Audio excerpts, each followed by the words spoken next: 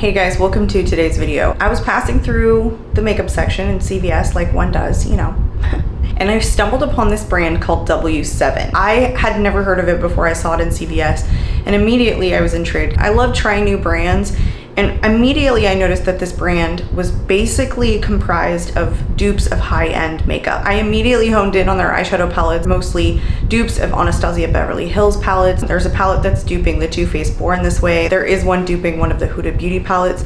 Just basically a ton of dupes. So I immediately jumped online because I was intrigued to see what this brand was about, and I found out that W7 was started in 2002 by two gentlemen out of the UK. I do know that there are a lot of videos on YouTube from creators from the UK that actually talk about this brand, but I don't know how long it's been in CVS in the US. You guys may have heard of it. Most of my viewers and subscribers are from the US, so if you guys have heard of this brand and tried anything, I'd love to hear in the comments whether or not you really found quality in these, because I picked up a bunch of stuff, you guys. I don't know what the quality is going to be like. I'm really surprised at a lot of these dupes. A lot of them were very obvious. Some of them I kind of had to think about for a little while, and I'm even surprised to see that they've duped some drugstore makeup, or at least what I think they're duping were affordable brands. We have a full face, so let's get into it. On the screen, I'm going to be showing you guys what the prices were against the prices for the high-end items, or just the items that they're duping in general. They are an affordable dupe brand.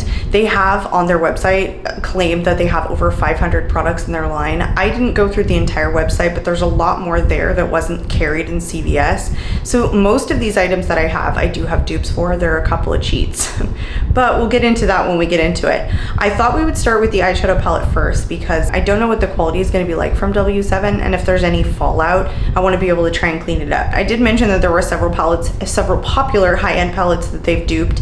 Several of them were from ABH. The one that I ended up picking up was a dupe for the Soft Glam. This one is called the Romance Palette Neutrals in Love. They even put in the small brush. It's pretty affordable. This palette I believe was only $8.59 US at my CVS. So let's hold them side by side. The ABH one is on my right, and then the one from W7 is on my left. The thing I noticed the most is that the black shades in the bottom corner, they're not as dark. This one is a lighter color. It almost looks kind of gray, where the one from ABH is very, very dark. Otherwise, the color story looks pretty similar. So we're gonna do a side-by-side comparison. I'm gonna create the same look. I'm gonna use the W7 on the left side of my face and everything that they're duping on the right side. I'm gonna tell you the shades that I'm gonna reach into on the ABH palette, and then I'm just gonna grab the same shades on the W7 Romanced palette. They're not named the exact same, but they're all in the same exact placement, so you guys will know which ones I'm reaching for. So from the ABH palette, I'm actually going to start with this all over. I'm gonna drag this one in the crease. I'm putting this more burgundy shade in the outer corner, and I'm gonna use two shimmers. So I'm gonna start this one in the middle of the lid, and this one is going in the inner corner of the crease. I figured I would just speed through the portion of me applying both of them so you could see if there was any patchiness issues and how they went on, and whether or not I took more time blending. That may be a little bit difficult to see, but I will tell you, I will be using the exact same brushes. I've already primed my eyes and set them, so we'll see if there's any difference in the way that they apply. But yeah, I am gonna use the same set of brushes and just use my little quick color remover pad here as I'm going. Let's do the one from ABH on the right side first.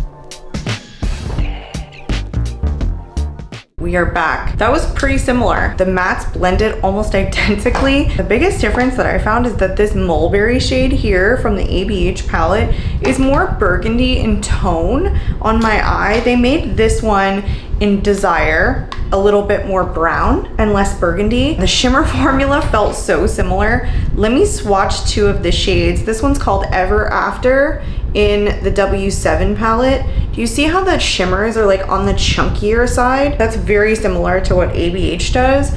This shimmer in Rose Pink is in the same spot. It's a little bit different of a formula, but still very, very creamy and like powdery. Oh, so much powder. That's just an ABH thing. But honestly, they're very, very similar in formula. I would say though that the ABH is softer. The W7 one has more tack. They didn't formulate these two shimmers identically, but they kind of apply the same. When you're getting them to the eye, they don't like look that different. And ABH is a powderier formula anyway. And I feel like this W7 one was also. I was thinking as I was applying the eyeshadow that maybe they're trying to also mimic the formula in these because the mattes were just very, very similar. They were blending very similarly. The biggest difference, like I said, were the two deeper shades. This one from W7 just wasn't pulling as much pigment in on this shade, and it's not the same tone either. So I was kind of trying to build it up. This one from ABH is prettier in my opinion. It's just a better tone, like a cooler toned burgundy, whereas this one's a little bit more warm. So overall, they're pretty close. It's hard for me to kind of compare a palette that I absolutely love so much. I think the Soft Glam palette is one of my favorite all-time palettes. So for them to put out something like this and me to compare against a palette that I think is like one of my all-time palettes, it's really difficult to say that they did a really good job. But they did do a really good job. I did not find any issues with the formulation on any of these. There wasn't over blending with the eyeshadows. So far it's pretty good.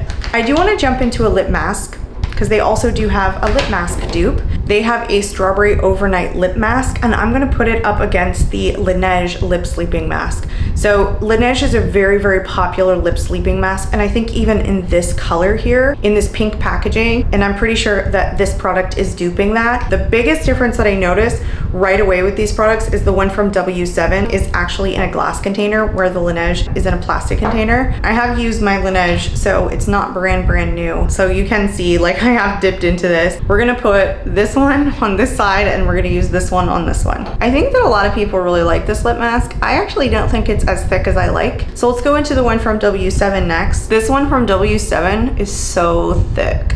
So actually I prefer the one from W7 so far more than the one from Laneige. People may really like the thin formula from Laneige, and that I just might be the odd man out on that, but yeah, this one's thicker, so I preferred this one a little bit more. Let's move on into primer. So the primer was a little bit difficult. They definitely had a lot of primers that you could tell were duping higher end products, but I don't have any of those in my collection. The one from W7 that I want to pair up against another one is called the Prime Magic Primer. I think this was actually trying to dupe the Smashbox primer. The one that I think it is similar in terms of texture is the All Nighter primer from Urban Decay. So we are gonna pair these two up against each other. I think they both do similar things. I think that they're supposed to both be like just an overall kind of all-nighter or more mattifying grippy primer. So we will pair these two against each other. This is definitely duping the Smashbox, but we will make do. They feel very similar, but this one is more silicone-y than the one from Urban Decay, which is kind of a cross between like a silicone-y texture and a lotion-y texture. It's more like a gel. Next, I want to go into brows. This is clearly duping the ABH Brow Wiz. This is the Stroke of Genius brow pencil. I do not have the ABH Brow Wiz either. I had that for the longest time. That was one of my favorite formulas, but I don't have that in my collection, so I am gonna cheat and I'm gonna throw this on both sides today and just see how the formula kind of compares. This one feels like it's on the chalkier side.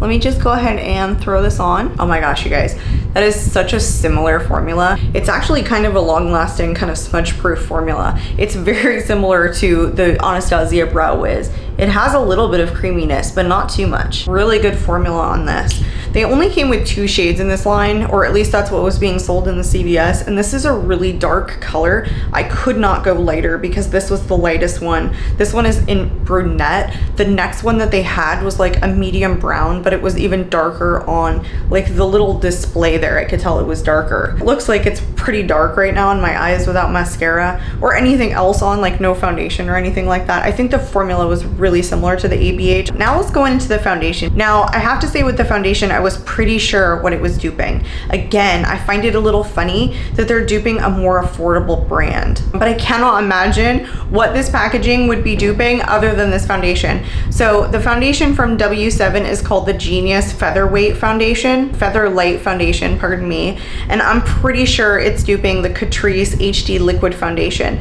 The reason that I think that it's duping it is because they're literally almost identical, but Catrice is a more affordable line. I'm a little flabbergasted that they're duping not only high-end products, but also drugstore. If this is duping something else, please let me know in the comments. I'd love to know what you think it's duping. Let's go into the right side first. It's been a minute since I've used this foundation from Catrice. In my experience, these droppers absolutely suck, but they are identical. Here's the W7, here's the one from Catrice. I may have gotten a shade that is too dark in the W7 because I did purchase that one online. This one from Catrice is in the shade Light Beige, so it should work. I'm just going to bounce it in with the sponge.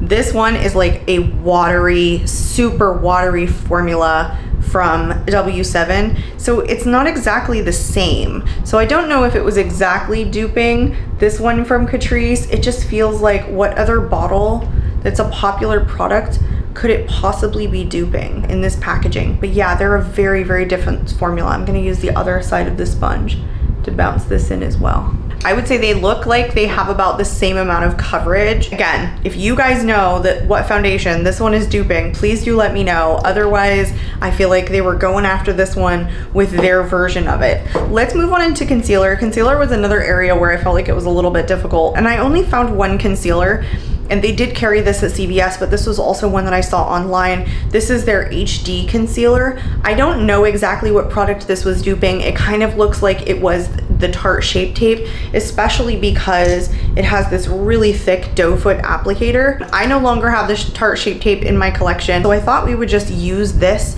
anyway, even though I do not have the Tarte Shape Tape, but it just feels like it. It's a thicker formula. It's definitely on the stickier side. Let's start on the right side and we'll bounce this in. I'd say it's about medium coverage. It feels more lightweight than the one from Tarte and a more hydrating formula. But yeah, this is either duping like the CoverGirl one that's like this or the Tarte Shape Tape. That's what I think it's duping. But again, you guys, if you do know what that is duping, please do let me know. Let's move on into powder. So the one that I picked up from W7 is the Matte Dreamer powder. And I kind of feel like this may have been duping a NYX one or even potentially one from Makeup Forever. But it also could be duping the Laura Mercier, so that is what I'm going to pair it against. The Laura Mercier powder was really, really popular, so it's highly possible that it was really duping that product because it had such success and such recognition. The one from Laura Mercier does have a brighter color to it. Mine is in the shade Translucent. This one is a little bit more tinted, but as far as like the way that they look on the skin, they look very similar. They're very smoothing, they're very airbrushing, very blurring. I have this one in the shade Classic Cameo. I don't remember if they had a translucent. I guess I kind of grabbed quickly. This easily could be a dupe. Honestly, I think the one from this side, just upon application, is even more smoothing than the one from Laura Mercier. I have so many bronzers to go over. They duped so many bronzers, you guys. So the first one is absolutely an obvious dupe. This is the Hollywood Bronze and Glow, and they are clearly duping the Charlotte Tilbury Filmstar Bronze and Glow. I got mine here from Charlotte in a mini, so it does come in a larger packaging, but these are identical. There's no doubt about it that they were trying to dupe the Charlotte Tilbury one. The only thing that I can see first off right away is that this one from W7 has luminosity in the bronzer, where Charlotte's is completely matte. And they also did have another bronzer. This was a cream bronzer. This was the Bronze Chic. I actually think they're duping another ABH bronzer, but I do not have that one, so we are going to pair it up against the Chanel Le Beige bronzer. I was in Ulta the other day and I almost walked out with the ABH one. These are very, very similar shades. Honestly, they're just not very different. Let's go over the other one that's an obvious dupe. So W7 came out with their Honolulu bronzer and they're duping the Benefit Hoola Bronzer. This one is just a mini, but yeah, exactly kind of the same packaging. This one just pulls off from W7. It doesn't actually like flip up like the other ones, but it does come with a brush in here, just like the one from Benefit. Same style packaging, 100% was duping that bronzer. I think that we're going to try all of these. I'm gonna start with the cream bronzer first, then I'm going to go into the Bronze and Glow to top and set the cream on the cheeks, and then we'll go into the Honolulu/Hulu bronzers on the forehead.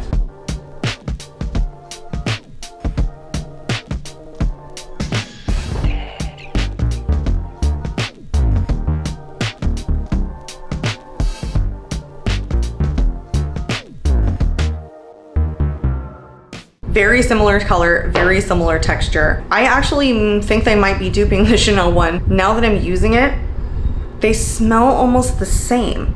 And Chanel has such a strong scent, and it's like a signature thing that they do with their makeup products, that why would this smell so perfumey if it wasn't trying to dupe the Chanel one? They're just very similar both in tone and in formula. They're both a cream to powder finish. They both are very like smooth and powdery on the cheeks. I don't even know if you can tell which one is which. This one here is the one from W7 and that one there is the one from Chanel. Now let's go ahead and top the cream bronzers that we've put down with the Bronze and Glow. That one has quite a bit of luminosity, where this one from Charlotte is like completely matte. So it's not an exact dupe. It's a good formula though. A lot of product was picking up on my brush and you can see that sheen. So if you like a shiny bronzer, I think that one is a good one. We're also gonna use these for the highlighters that are in there. But let me go ahead and put the one from W7 on this side and the one from Benefit on the right side.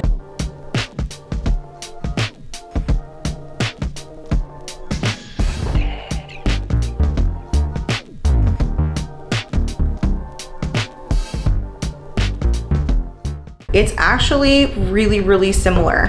They're both a powder formula, so it's kind of hard to tell. They're both matte, but that aside, the shade is very similar. They both have like this reddish undertone to them, and I don't necessarily notice which one is which. They're just very, very similar in color. So that one I think is a really, really good dupe. I found one of their blushes in CVS that looked really, really good, but I have no idea what it's duping. Again, if you guys know, just let me know in the comments. This is called their Candy Blush, and this one is in the shade Gossip. It's just a matte powder blush. It does have a mirror inside. It is a really bouncy, very kind of creamy formula. It has a lot of stick to it. So it's one that I think might be a little bit more long lasting. So we might have a tricky time getting this to really blend in. So I'm actually gonna just kind of bounce it in instead of swiping. Beautiful shade, beautiful matte formula, very easy to blend in. Nothing wrong with this. Very nice. It's really pretty on the cheeks. Very nice formula. Don't know what it's duping. Again, you guys know, you let me know in the comments. Let's move on into the highlighter really quickly. So I'm going to throw the one on from Charlotte Tilbury on the right side and the one from W7 on the left. I just swatched them side by side and they are very different. This one from Charlotte is on the lighter side and the one from W7 is actually much punchier and it's a creamier formula.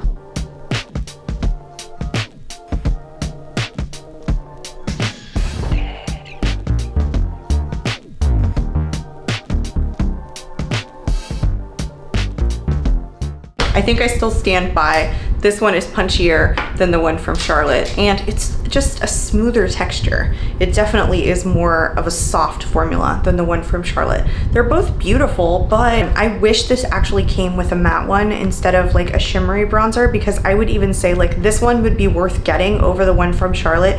I prefer the bronzer in this one more, the highlighter in this one more. Let's move on into mascaras. So I think they actually had a lot of different mascara dupes. The one of the mascaras that I picked up that looked really good was the Flirty Eyes mascara.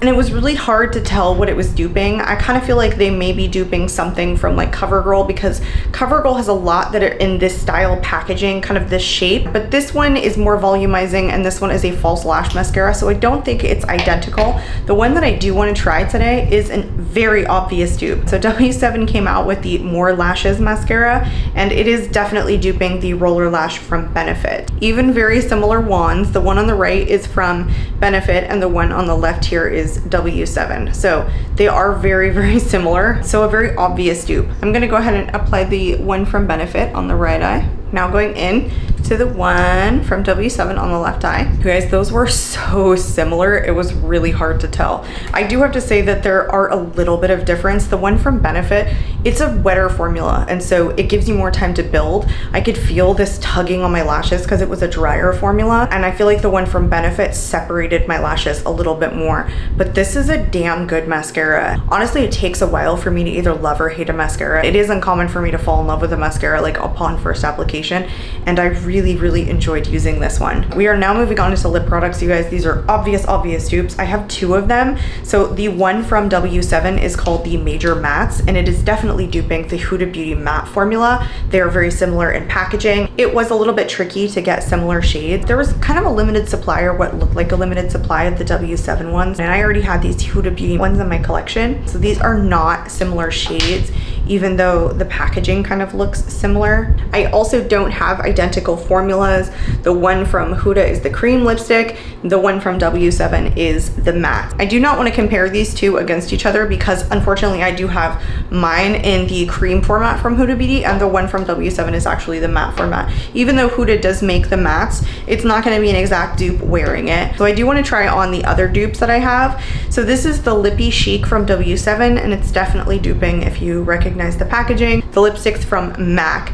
I tried really hard to get these ones in similar shades. These are both a satin formula. This one here is from W7, and then this one is MAC. I have mine in Mullet Over from MAC, and then this one from W7 is in the shade Banter. By the way, I did want to mention, you guys, these ones don't have like shades. Honolulu is their shade for W7, and the Hoola one is just the regular original Hoola from Benefit. And the one from W7, the Bronze and Glow, is also no shade. This one from Charlotte Tilbury is in light to medium, but this only comes in one color or color story from W7, so I just kind of wanted to mention that. We're gonna go with the MAC on the right side.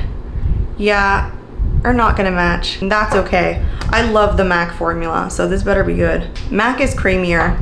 MAC is much creamier. It feels so good going on the MAC side. I do want to top it with a gloss just so that I can maybe meld these colors together. Their glosses were interesting. They had some hot shot glosses, which I think are definitely duping some of the Too Faced products, but I did not want to try those because I really don't like a plumping gloss. So I just picked up another one that I don't think is actually duping anything. I mean, it could be, but there's so many things out there that it could be duping. This is just their clear gloss, and I thought we would just throw this on top and kind of see what the formula was like, see if it was any good. This is on the thinner side. I'm not picking up a whole lot on this doe foot applicator. After I dipped the doe foot applicator in quite a few times, I was able to pick up a nice amount of gloss. It is actually really pretty gloss. It's definitely a high shine. It's pretty. It is also very comfortable formula. I have one thing left, and it is the primer, and I'm pretty sure that they're also duping another NYX product. Again, I could be wrong, so if you guys know, you let me know in the comments, but this is the matte fixer from W7, and I have it against the NYX matte finish. It's definitely going to be hard to spray one side of the face and like not hit the other one, but I'm gonna do my best. It was really hard not to think that the W7 wasn't duping the one from NYX. Whoa, that sprays everywhere. I don't know what it was doing. It was like shooting out onto my neck. Okay, I didn't like that sprayer. It is hard to think though that W7 isn't duping some of these affordable brands just from the products that I've shown you. That one from NYX was a little bit better, but they're both a little bit crazy in the spray department. So that was all of the dupes that I had. I can't say that I didn't struggle in trying to determine what the products were that they were duping. In some cases, some of them were very obvious. I still wanted to give the brand a shot and to mention it here on my channel because if it is a good brand, it's really affordable. And because most of us are on a pretty decent budget these days, it's nice to find a brand brand that's more affordable and that can put out products that are very similar to some of our all-time favorites. So I hope you guys enjoyed today's video. I know that I wasn't the most versed on what W7 was duping, and you guys may know of more of the brands that they're duping, so you guys educate me. I'd love to hear it. I'm out of here, you guys, and I will catch you all in my next video. Bye.